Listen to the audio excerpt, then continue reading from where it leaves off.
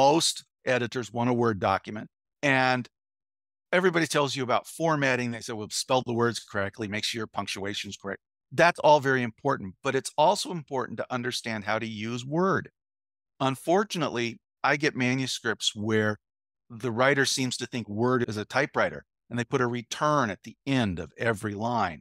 And then instead of using header and footer to put their page numbers in, they type the page number on each page. So when I go to reformat something like that, and those are the worst examples, when I go to reformat something like that, I've got a jumbled mess. And what I've discovered, because I did a few times, an absolutely brilliant story, if the author doesn't know how to use Word, they will be a nightmare to work with.